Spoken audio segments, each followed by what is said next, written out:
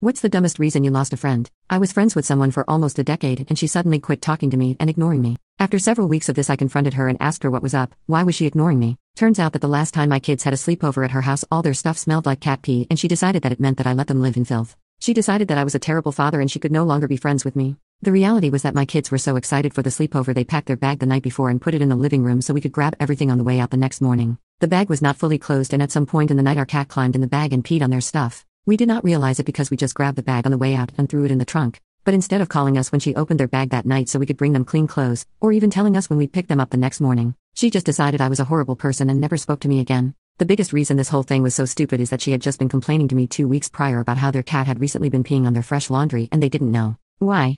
And that she would go to grab something and discover it smelled like pee. It never occurred to her that someone else's cat could randomly pee on something and they might not notice it right away. She just decided that I knew my kids' stuff smelled like cat pee and just didn't care, despite the fact that she had been in my house many, many times and nothing had ever smelled like cat pee. It was all just bizarre.